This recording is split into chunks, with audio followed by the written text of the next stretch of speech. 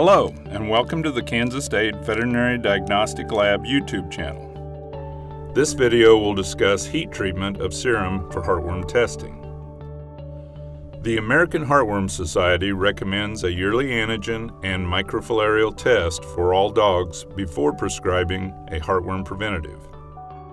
In dogs with clinical signs consistent with heartworm disease but negative on heartworm antigen tests, the heat reversal test can be a useful diagnostic tool before proceeding to a more costly or invasive test for heart disease.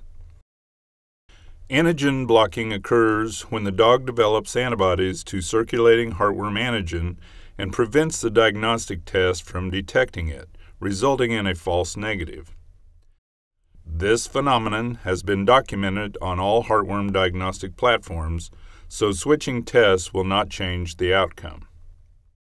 It has been estimated that the incidence in shelter dogs may be as high as 10% in endemic areas. The percent of owned dogs who falsely test positive is much lower and often have a history of no or infrequent heartworm preventative use. Heat treatment destroys these antibodies, allowing the test to accurately detect the presence of heartworms. Remember, heat-treated serum cannot be used for other antibody tests such as tick-borne diseases, as those antibodies will be destroyed in the heat process as well.